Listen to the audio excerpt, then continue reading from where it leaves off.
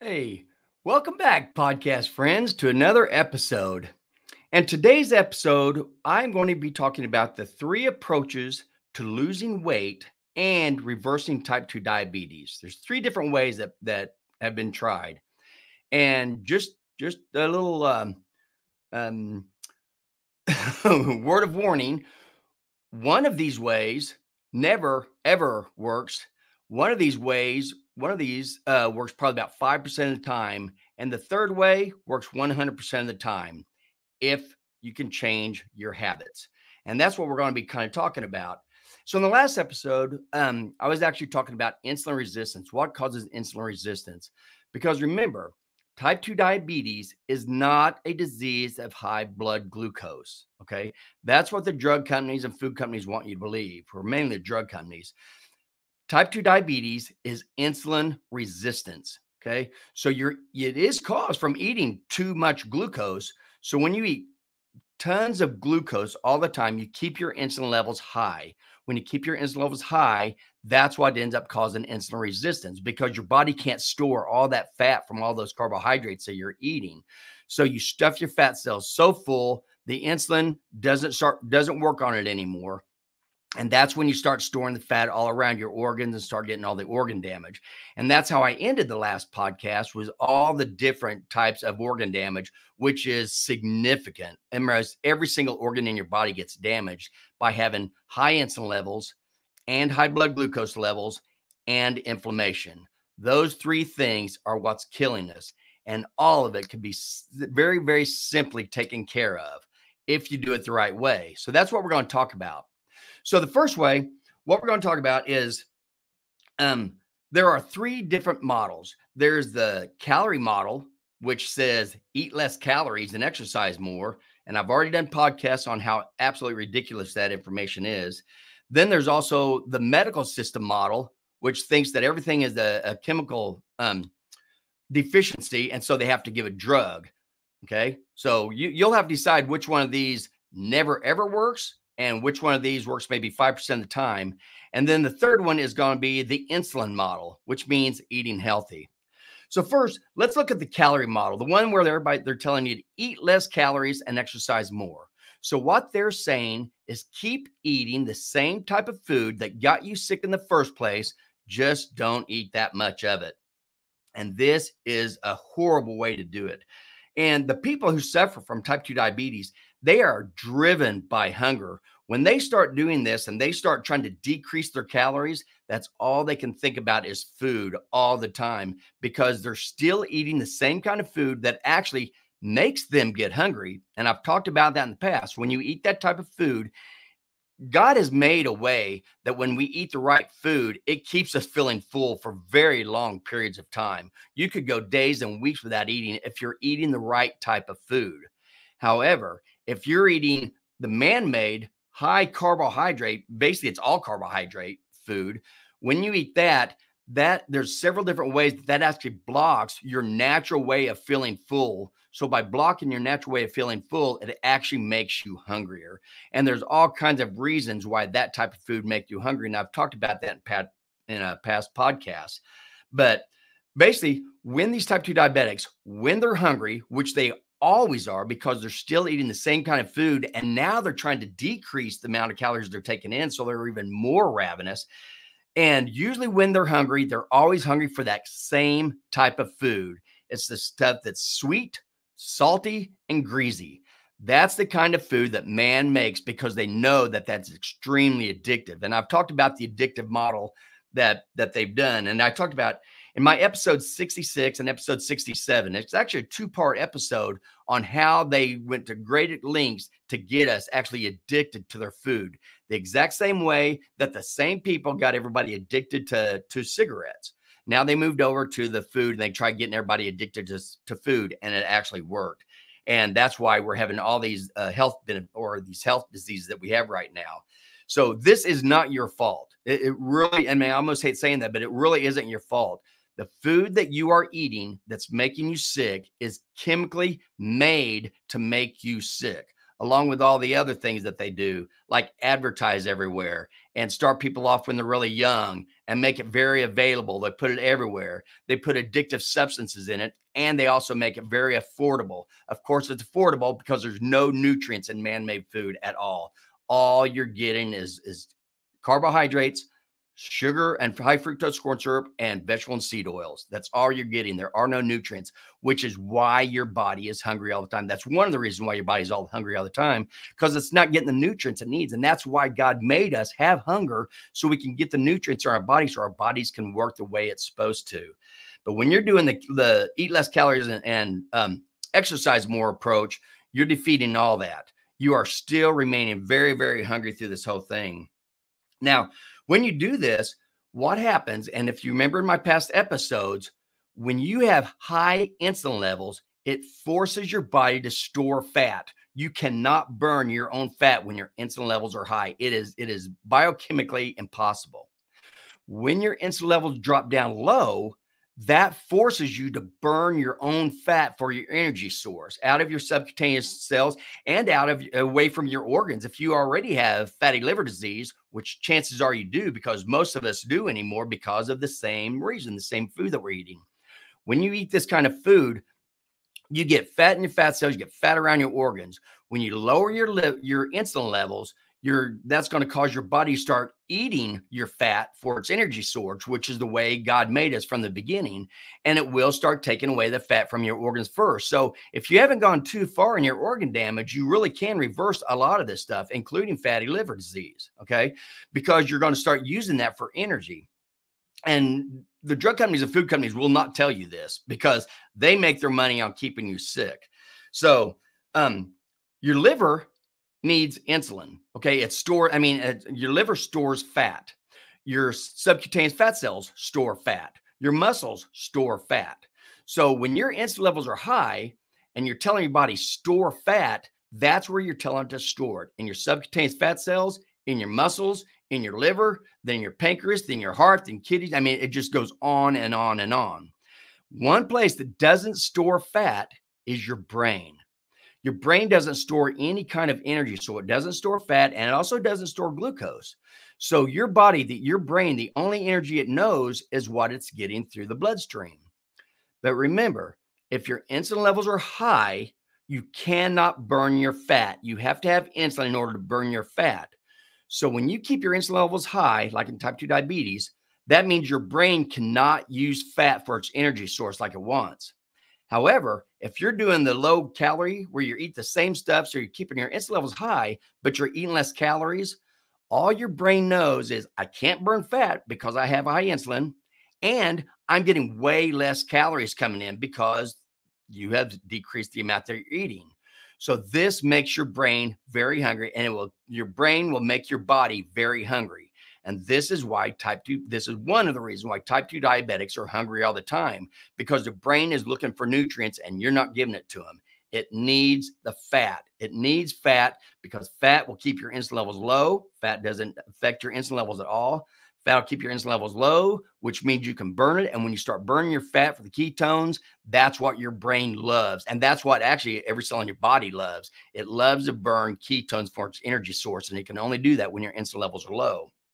So the other thing is the next thing that I wanted to talk about is the Biggest Loser. This is what they found out when the show that came out called The Biggest Loser.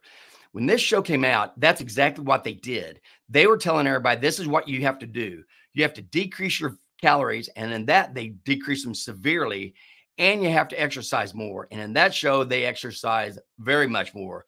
And actually, even though it was called The Biggest Loser, that show actually was the biggest loser. It was the worst advice that they could possibly give people. These people were horribly starving all the time. And every one of those contestants, they gained all of their fat back plus more for this exact reason that we were talking about.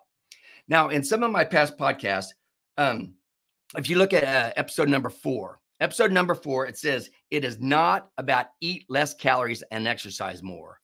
And in that, I explain about your body weight set point. But basically, you can hear the details on it there. But basically, what it's saying is your body, even though you may not be at a healthy weight, you're at the weight that your body feels comfortable. You feel comfortable with your body at this weight. And so what happens is if you start to decrease your weight, if you start to lose weight, your body doesn't want you to lose weight. It wants you to get back up. So what it does is it slows down your metabolism so it can get your weight back up. And it also makes you ravenously hungry so you can get your weight back up. So anytime you're trying to lose weight, you're going to slow your metabolism and you're going to be ravenously hungry. So that's how you have to defeat that, is by eating the type of stuff that keeps you satiated naturally, the stuff that actually stays in your intestines, stays in your stomach for long periods of time. It keeps stimulating all your satiety hormones all through your body, so it keeps you where you're not hungry. Okay, that's what you're wanting to do. Now, the opposite is also true.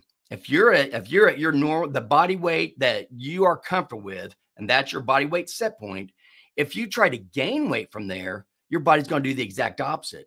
It's going to make it where you aren't very hungry because it wants you to get your weight back down, and it's going to speed up your metabolism so you can get your weight back down.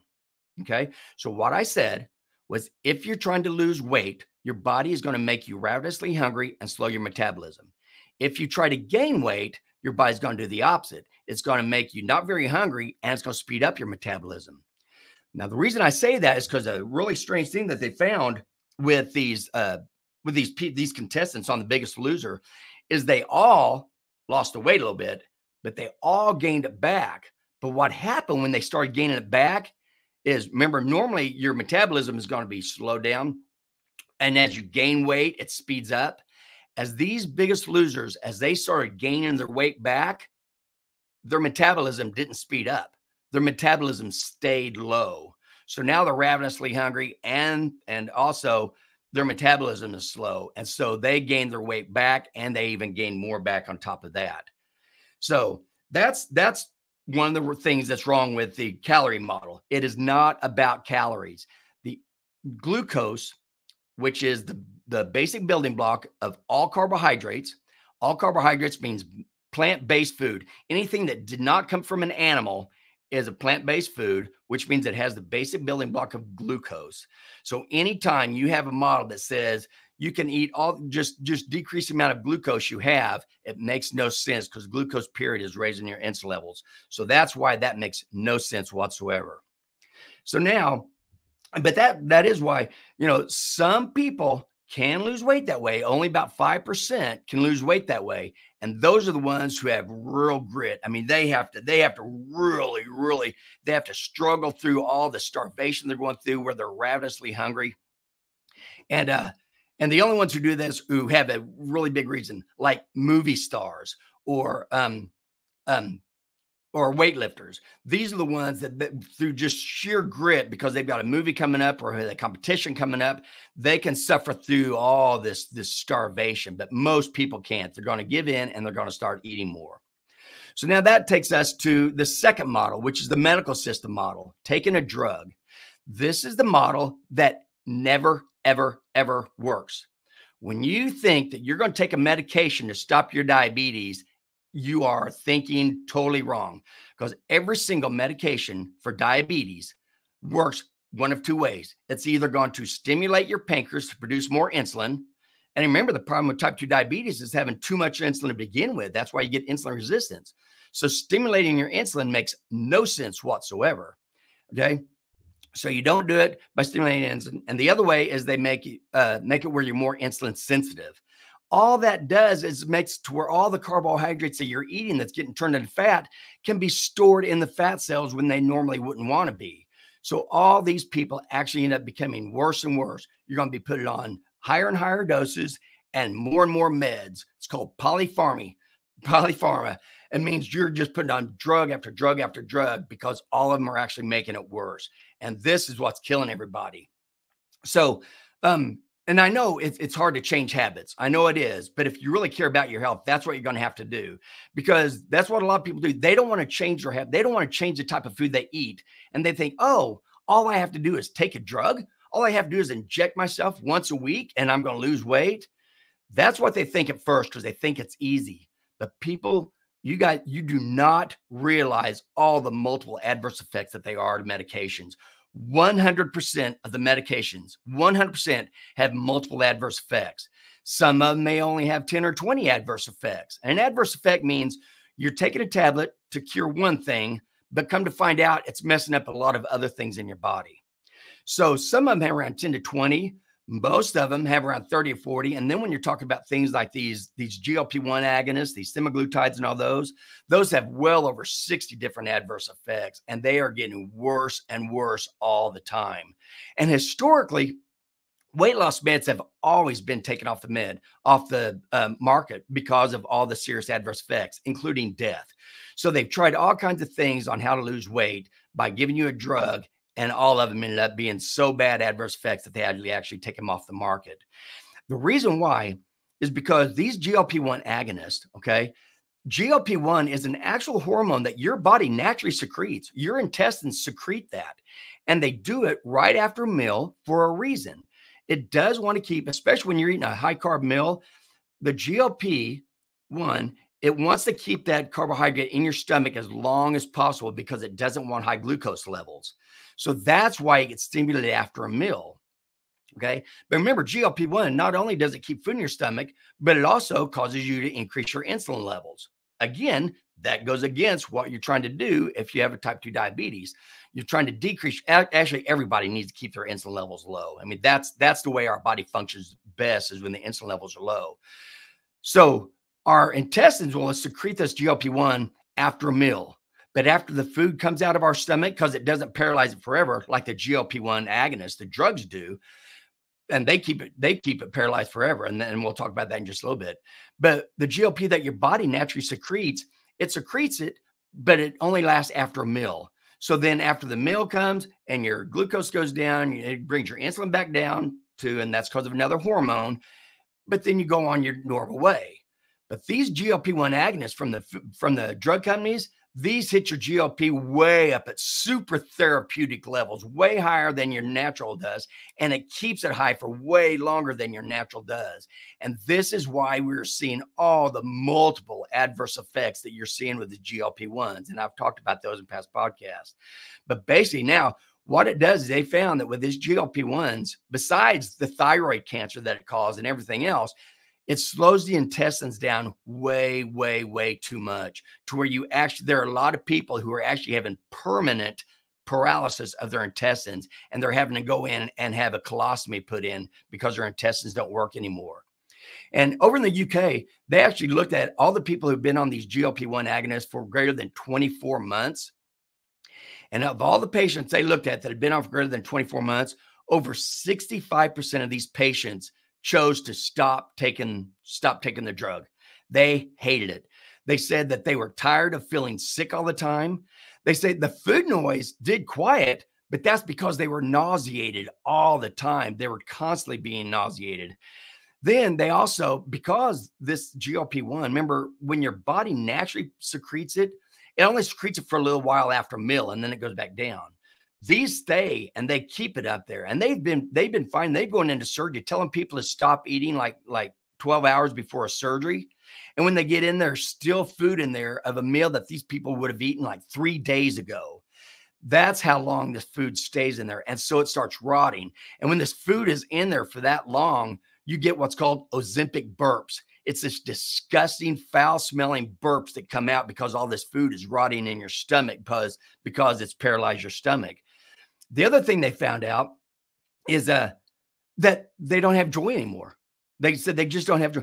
Things that they used to like to do, their mood is just flat anymore. And some things they may have been passionate about, like hiking or eating or having sex. And all these, they say they don't have the urge anymore. They're totally apathetic. And they think whatever this mechanism is, because they also found out that there's a lot of GLP-1 receptors in the brain. Didn't know that till we started having all these excessive amounts of GLP-1. And that's why they're starting to see a lot more reports coming in of suicidal ideations also. So medications is not the way to go. That medication route for type 2 diabetes is the worst. That's the one that will never, ever work, and it will make your diabetes worse. So now that leads us into the third way, which is the insulin model, which means eat the types of food that give your body all the nutrients that it needs. And you can hear this in my podcast number 90 called Why Do We Eat? And I explain all about what the nutrients are that our body needs, why our body makes us hungry. So we eat those nutrients, and why our body can get totally satisfied and not make us hungry anymore once we get the nutrients that it needs. And that is the key. That's what I want you guys to realize is eat the nutrients that keep you healthy and keep your insulin levels low. So the 4 pillars of what you want to do to eat, you want to prioritize your protein. Okay, eat lots of protein because as you've known in many of my past podcasts, protein, just like the 3 macronutrients, protein, carbohydrates, and fat. Protein, when you eat it, when it gets in your intestines actually break that down to the basic building block of amino acids. And of the amino acids, there's 9 essential amino acids that we need. And essential means our body cannot make them. We have to get it from the food we eat. So we have to eat protein because we have to get those essential amino acids. The second one is don't fear fat. Fat is actually extremely healthy for you, as long as you're eating good animal fat. That's the kind of fat you're talking about. It doesn't make difference whether it's saturated or unsaturated. That's another thing that the food companies are trying and drug companies are trying to tell you. There are good saturated fats and bad saturated fats, good unsaturated fats and bad unsaturated fats. But what you want is you want an animal-based fat because those are the good. And those also, because there's 2 different, when your fat gets broken down to its basic building block, it's called a fatty acids. There's 2 fatty acids that are essential for your body, which means your body doesn't make and you have to eat them. That's omega-3 and omega-6. So you have to eat fat. So you have to eat protein, you have to eat fat, okay? Carbohydrates. All carbohydrates, which means plant-based food, which means food that doesn't come from an animal, all carbohydrates get broken down to its basic building block, which is glucose. So anytime you eat a carbohydrate, you're putting more glucose in your blood. If you are having trouble with high blood glucose and high insulin, the last thing you should be doing is putting more glucose in your blood. So these people, like the dietitians and the American Diabetic Association and all these people who are lying to you that tell you it doesn't matter. You can eat what carbs you want. You just want to make sure you give yourself enough insulin. They're doing it for money. It's money, money, money. Okay, this is not about your health. Anybody can understand how that makes no sense whatsoever. And the fact is, it doesn't make any sense whatsoever. So prioritize your protein. Don't be scared of fat. You need to eat your fat, animal fat, and control your carbs. If you're going to eat carbohydrate, if you want to eat carbohydrate, that's perfectly fine, but eat real carbohydrates, real fruit, real vegetables, the things that are single ingredient. There's no labels. All the food label is telling you all the chemicals they put in that food. And you shouldn't be having any chemicals in your body. That's what causes inflammation. So that's why that type of food causes high insulin levels, high glucose levels, and inflammation throughout your body. So it's best just to totally avoid it. And then when you do eat carbs, if you do eat real fruit and real vegetables, eat the fruit and eat the vegetable. Do not drink these. This means the smoothies are not what's healthy. That is not healthy. You're taking a bunch of carbs that at least when it's in the fruit or the vegetable, you're going to have fiber in there also. And the fiber will help keep it in the intestines a little bit longer so your glucose levels don't go up as high. And it takes a little bit longer, so hopefully your insulin won't go up as high. But when you put that in a blender and you shred that down, you're getting rid of all the fiber. So now one of the biggest things that nature gives you to help you not get these high blood glucoses, and now you drink a smoothie and it totally ruins it, okay? So eat your fruit, eat your vegetables, do not drink them, okay? And for the 4th thing that you want to do for your 4th pillar is, and after you've been doing this, and this is something you're going to work up to, is you want to fast. Again, the whole thing is keeping your insulin levels low. So if you can eat all your meals in a 6 to 8 hour time period, and all the rest of the time, you don't eat anything. You just drink plain water or unsweet coffee or unsweet tea. That's all you can have in that other 16, 18 hours. And remember, you're going to be sleeping during that time also. So you want to make your window that you're not eating during the time that you're sleeping. So really, it's just cut off a few hours before you go to bed and a few hours after you go to bed, and you're set. And if you eat a really, really good meal, if you're eating a good protein, a good animal protein, good animal meat, Greek yogurt, eggs, cottage cheese, milk, anything like that. If you eat that kind of stuff, it will keep you feeling full for much longer. So that's the deal. So if you can get your body to where you can fast, and it's going, and don't do this. Don't try doing this until you can switch over, so you're not eating carbohydrates all the time. Because if you eat carbohydrates all the time, like most people do now, that's all they do is all these, box, bottle, bag, can, fast food restaurants, all the takeout, all this stuff. That is what's going to make you extremely, extremely hungry. And like I said, I talked about that in these past podcasts. So avoid the food that keeps you hungry. Eat the food that keeps you satiated. That's real protein and real fat. And then as you start doing that, now your body is able to go longer without eating. And this is when you can try to fast. And that's going to really just speed up the amount of weight loss that you're going to be and how quick you can do it. So that's what you want to do. So you want the insulin model. That's the only one that works 100% of the time, as long as you can do it. Now, the NIH, the National Institutes of Health, they published a paper about this: eat less calories and exercise more. And it was based on the contestants of The Biggest Loser.